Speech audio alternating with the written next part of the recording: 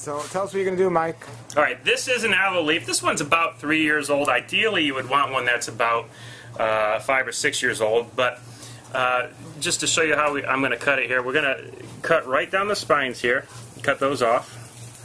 And I'm just kind of using my thumb as like a guide when I do that so that I'm not cutting too much off. And I'm going to do the same thing on the other side. Just all the way up. Alright, we're going to cut the ends off.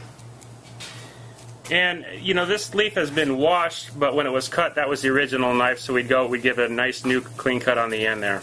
Alright, so now I just have the outside on each side to cut, and I'm going to use this tool instead, which is more for like, I don't know what, spreading frosting or something like that. It's not a knife.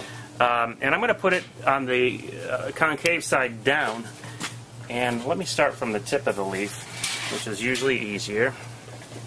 I'm just going to wedge it in there a little bit, and I'm kind of flattening it out and pushing down, going right under the fillet. And now I'm going to turn it over and do the other side.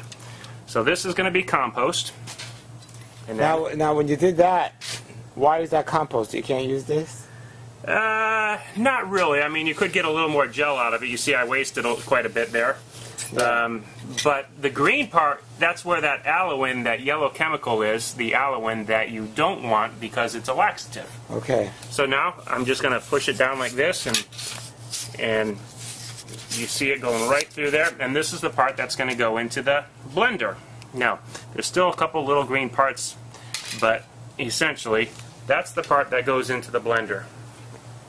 Wow. So you put it in the blender, drink it down, ready to go. That's what I'm going to do right now. All right. All right. Set that right back there for you. All right. Thanks for checking.